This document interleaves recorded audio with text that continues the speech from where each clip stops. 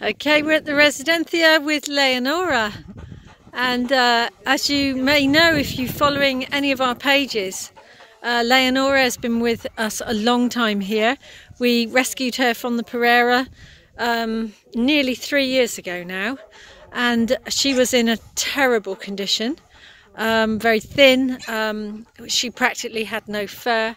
If you look back through the album, you'll see the photos of her were just almost unbelievable.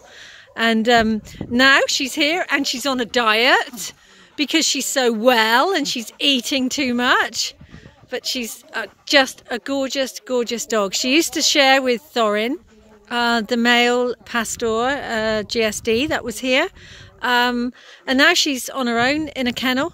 They've put her in a larger kennel, see if she can run some of the weight off, but she's got a little bit lazy. She is actually 10 years old now. And, oh, Leonora, you're going to make your coat wet. Aye.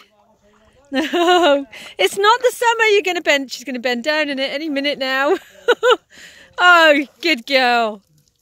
No, don't make your coat wet. Aye, good girl. She's a real beauty. She really is. She's been here such a long time. Look, she's just gorgeous.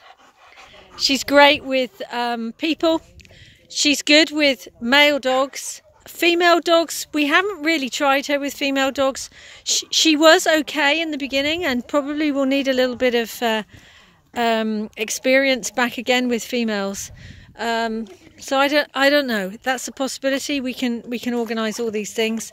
Probably if anyone was interested in adopting her, we can put her through our usual sort of exit scenario with our canine educator. So this is Leonora, 10 years old, looking for a home.